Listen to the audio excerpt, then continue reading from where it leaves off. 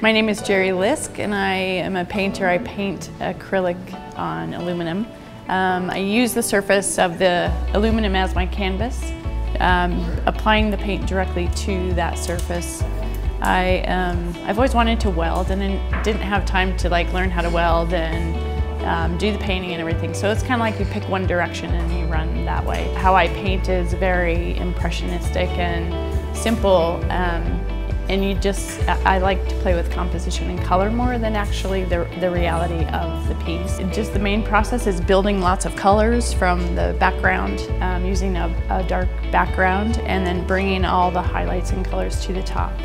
And on this one, my interpretation of the grains was wood grain, because I love to do wood grains. And so I decided to pick some of those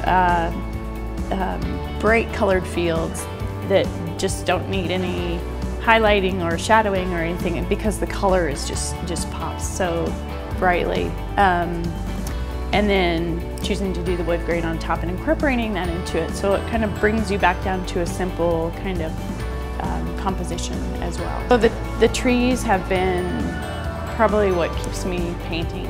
I have not seen two trees that are exactly alike, and so they all have their different personality. So when I look at nature, they kind of just stand out. And I think for them being vertical, and everyone has an old tree that they climbed as a kid or hung around at just to rest, eating lunch or whatever.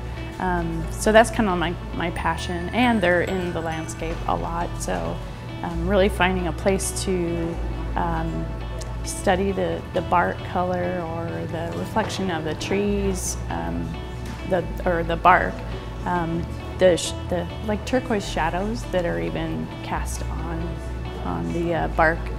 It's just amazing. So with the grain series too, it was really fun to play with the lines, with the grain and take that composition and really have fun with it. And this one has a little bit of the wood grain too in the background.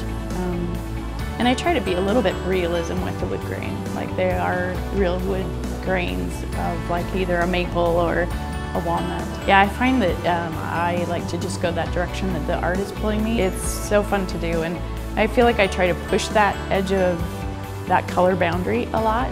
It's really fun to do, and actually, I'm not borrowing from anything but nature when I'm applying color, because there's that bright orange in the lichen on a rock, and the bright greens, in the trees, or the new growth on a pine tree.